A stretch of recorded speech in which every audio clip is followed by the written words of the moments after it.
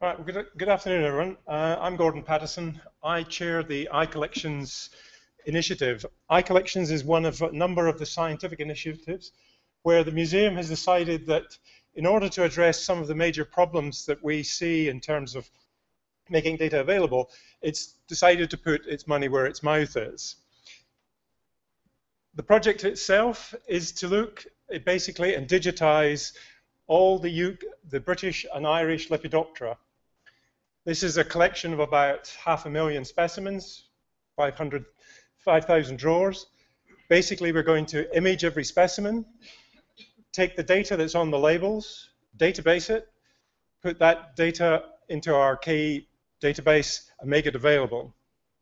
Effectively, iCollections is a pilot project.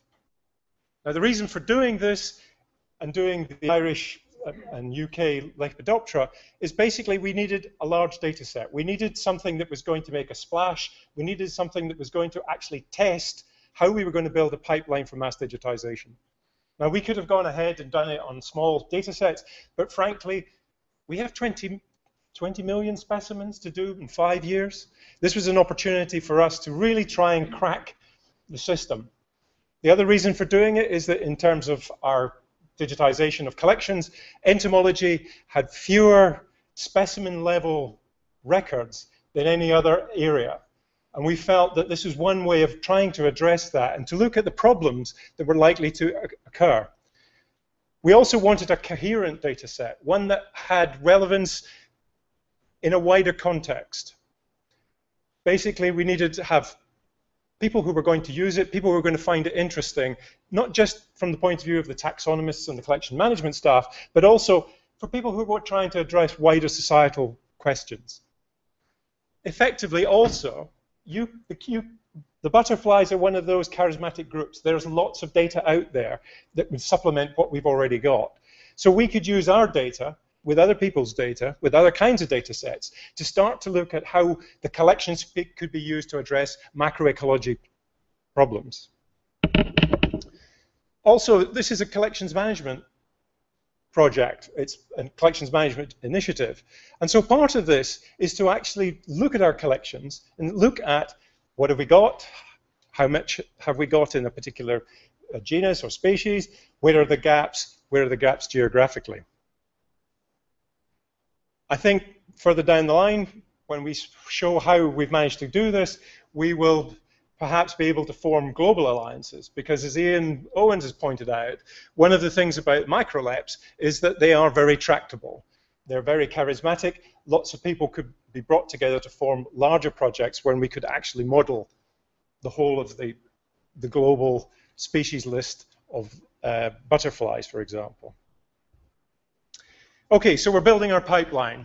Effectively, the specimens have to be prepared. Each of those specimens has a label. The labels have to be taken off. I'll show you this in the slides coming in. They have to be then individually photographed. So they have to be put into an individual tray. Those are then imaged using a digital SLR. The images are then stored in a special database. We're actually rehousing at this point, so we're taking advantage of the fact that we're going to look at all of the collections to pull them up to a high standard. And we've managed to leverage some extra funding to do that, so we can get up-to-date drawers and up-to-date storage. Importantly, all the information is databased, so the labels, all the information on the labels are transcribed onto this database, which will then be georeferenced and ultimately then put up to and joined onto our KE system, which will then be made available to the outside world. This is how the collections work. You can see there are rows and rows of butterflies. The problem for us in looking at Lepidoptera is that in this particular instance, all the labels are on the underside of the butterfly. You have to actually take the specimen off, take the labels off the pin, and rearrange them. So to do that, you have to have a very good, skilled group of people to do the digitization. You cannot just have people wandering in off the streets. You need to have people who are able to handle the specimens in a way that's not going to create damage. We set these people up into teams. This is our digitization area. One of the things that we do is we work in teams of 2. Important point for mass digitization, it's not just about the infrastructure, it's about where you're going to put these people. The more people you have, the more space you have to have. It's not a question of just fitting them in around your ordinary workers. That doesn't work. And the number of tensions that happen within the organization between this is a visitor space and this is a digitization space is one of the things that, as an organization, we have had to deal with. So, I mentioned we take the specimens out of their drawers. Each one is put into a special box with a plaster back.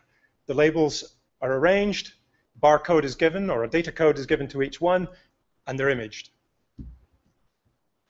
This is a typical imaging station. We try to get the light right. You can see on the left-hand side, the specimens are taken out of the boxes after they've been imaged and put back into a new shelf. So, what we get first is this is the kind of images we get. This is a bespoke data capture system. We've redone it so that we just look at the labels and capture the information on the labels, make it easy and simple. You can see that one of the biggest problems that people have is trying to interpret what's on the label. How are we doing? Okay. At the moment, we've got about 63,000 specimens. You can see that we've got a long way to fill up. Those of you who want to contribute, please do. We're always open for more funding, more people. Interestingly enough, we've got about 2% error rate. 2% doesn't sound like a lot, but when you've got 500,000 specimens, that's a lot. So we're working on that. Basically, just a quick summary. We have 6 people digitizing, between 4 and 6. We reckon it's taking about 163 specimens per day per person. That roughly works out about 3 minutes for the whole operation. Now that's quite a short time. But if we're going to do it in 3 years, which is the target, between 3 and 4 years, it becomes a production line. Henry Ford would have been proud of us. Finish off. What are we going to do next? Establish a consistent taxonomy. One of the problems is we've got lots and lots of names. We do not want to clutter the KE system up with new names. We're creating duplicates, so we're going to sort that out before we migrate. Georeferencing, not a trivial task when you have things like it was found in Devon or it was found in the North Downs. The KE interface itself is one of the things we're looking at, so that KE, instead of having to build an intermediate bespoke system, we can actually do it straight into KE. That won't happen with our project, but we are trying to build it for other projects that come after us. And fundamentally, lots and lots more digitizing. This is a team effort. This project would not have got off the ground if it wasn't for the fact that everybody who's involved in this has really bought into it. Everybody from the ICT, from PEG, from the curation teams, we have made this work because the numerous little projects that come up have been solved as we've gone along. And it's been one of the great things about this project, as far as I'm concerned, is that we have all seen what we want to do, and we have all put an awful lot of effort into doing this, often unasked, but it's made it work, and it has been a real team effort, and it's due to the team that we're at where we are at the moment. Thanks. Gordon, tremendous. Thank you very much. Can I just check whether there's any questions? Okay, yeah, please. Just one, Gordon. The error rate. What's causing that? So is that just pictures being misassociated with the wrong labels, or what was that? There's a lot of. There's some of the. There is some thing to do with mismatches in the database, misreads of the data, the barcodes within the system. So there are errors coming in with that. There are transcription errors as well, but not that many. So it's low, but it needs to be lower. We've got a question from online again from Cabbage Leak.